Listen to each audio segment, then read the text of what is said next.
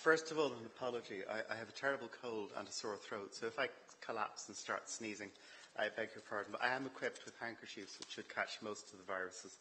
This is a session which is an experiment, and when I put it to Joe at first, he was wondering, what are you doing? This isn't how we normally do it. And I want to thank him for trying this out, because you're the guinea pigs. So welcome, guinea pigs. Nutrients have been provided on your seats, 1 dose of each. So this is your homework. And what this is a summary that came from the Adelaide Hospital Society of the government's proposal. So this is the 2-page version of the 80-page white paper on universal health insurance. And I'm going to try and put this in some context for you. And the last piece of it is a set of questions. And these are questions that my colleagues and I have thought up. And before I move on, I want to say hello to Donald de Butler from Public Policy, who is actually watching us on the web at the moment, but isn't able to be here this evening. But Public Policy are helping us and supporting us in this work. We're a group of academics, health economists and the like, who have a common interest in the health system. So, shall we start with the first slide? Okay, that's us. We have different views about what the Irish health system should look like, and that's one of the interesting things. And we are not necessarily of the view that we're going to come to a common view as to what it should look like. We are going to talk about it. What we all have in common is that none of us think we can change the current system a little bit and produce a working healthcare system out of it. Whatever needs to be done is a sizable change. And if it isn't done, we're going to get into fairly serious trouble. So, next slide, please. What we're doing is we're setting up a public debate. We're exploring the issues, the options that are available to us, and some of the implications of those. And we're not going to make recommendations.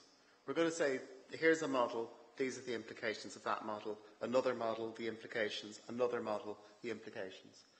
And we're running a series of technical meetings in parallel with the public meetings where people who understand the mathematics involved can talk to each other and throw equations around the place and be happy. Next slide. So, you're the ones who are doing the work. We have a brief here, and I'm going to try and explain to you why we need to have a change. Okay, next slide. Basic questions for any health service. Who pays for it? What does it provide? Who decides the answers to the first two questions? Very simple, very straightforward, very clear questions. Who pays? What does it do? Who decides? Who chooses? Next slide. This is where the money comes from. I was asked on the radio this morning, who's going to pay for universal health insurance? And I said, well, the same people that pay for the current health service, everybody. The vast majority of the money for our health services comes from households in the form of taxes, insurance payments, and out-of-pocket payments. And the debate between a tax-funded system and an insurance system is really about the route the money takes to get to the people who provide the services, to pay for the salaries of people like me, because doctors and nurses and hospital managers have to eat as well. Drugs have to be paid for. But that's what it looks like. That's what it looks like at the moment. The government takes in a lot of your money, does various things with it, gives some of it, possibly not enough, to HSE, and HSE spends it broadly in these areas. You pay yourself. You might pay in the chemist when you buy a medication. You might pay your GP if you don't have a medical card. You might pay for prescriptions up to a certain level. You might pay a hospital inpatient fee if you're in hospital for a couple of nights. And if you're in private health insurance, you pay a wad of money to the insurance companies. And the insurance companies pay that money largely to acute hospitals and consultants. Bits of it go elsewhere, but that's largely where it goes. Can I ask a quick question? How many of you are in VHI or Glow or one of the private health insurers? Okay, so most people here are. And that tells you something about the composition of the audience. Okay, next slide. So, if the money is coming from households, which it is, the big question for different models of care is, are they fair? Are they equitable? Are people paying according to their means?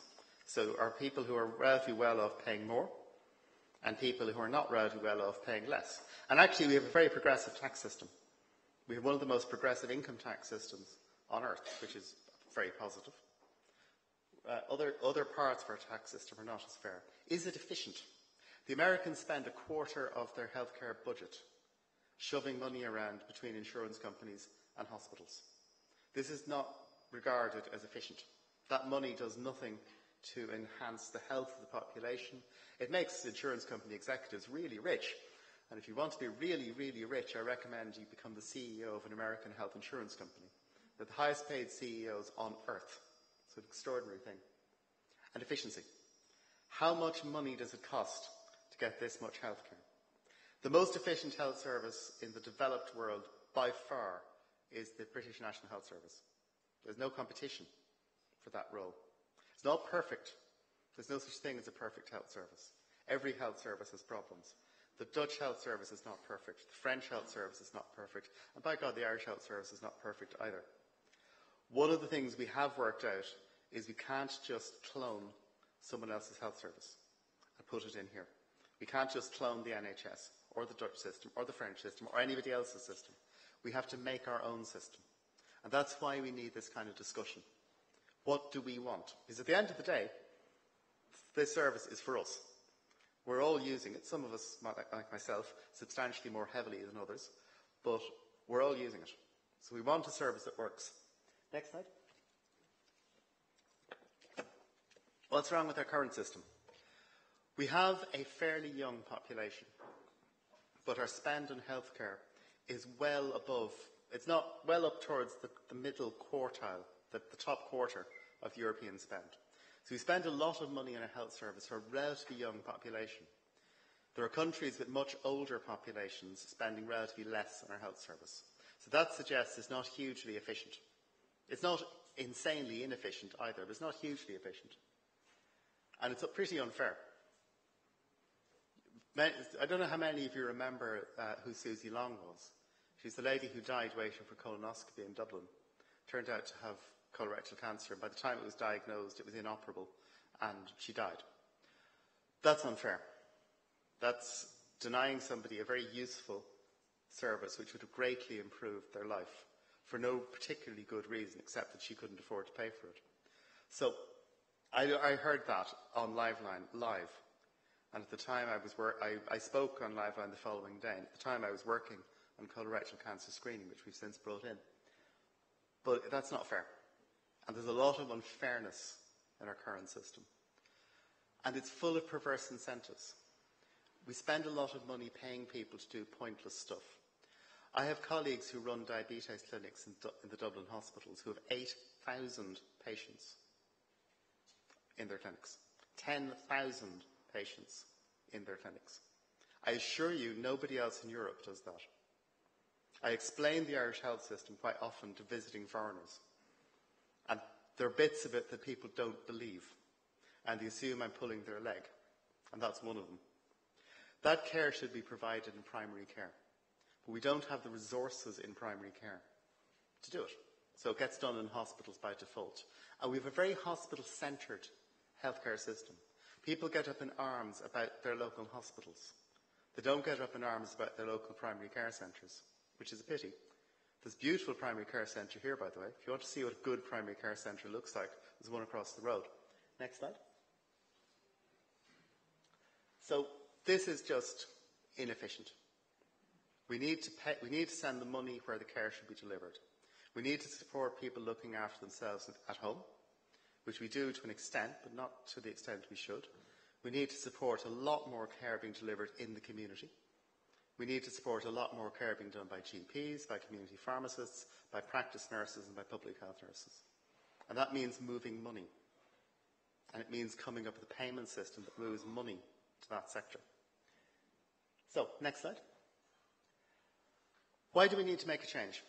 Everything has kind of staggered along nicely enough up to now. What's happening, and we're now in the middle of it, is that our population is starting to get older. We have had a very young population by European standards. But the number of people over 55 is going up very quickly. The number of people over 85 is going up very quickly. And these people place substantial demands on the healthcare system. And we're not geared up to cope with it. So actually things are going to get more difficult over the next 10 years unless we do something. So, next slide. This is a slide that frightens most people. See the top corner? This is American data. We don't have equivalent Irish data that I know about. 1% of the American population spends 20% of healthcare costs.